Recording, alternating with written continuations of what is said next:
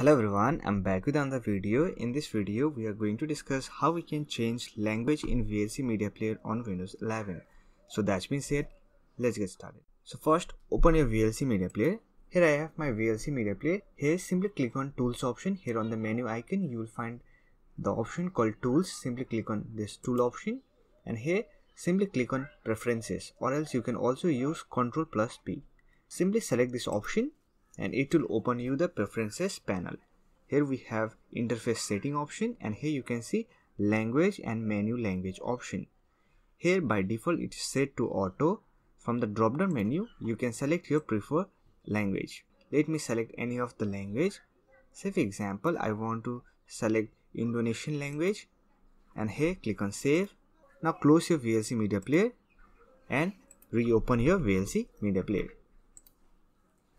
Here you can see that language has been changed to Indonesian. Say for example, now if you want to change the language to English, then from the right side select the third option, first, second, third, and here click on this preferences option, that is last option, or else you can also use Ctrl+P. Select this option. Here you will find a drop down menu. Simply click on this and select the language. Let me select American English. Let me click on this option and let me close VLC Media Player and let me open VLC Media Player again. And here you can see our language has been changed to English.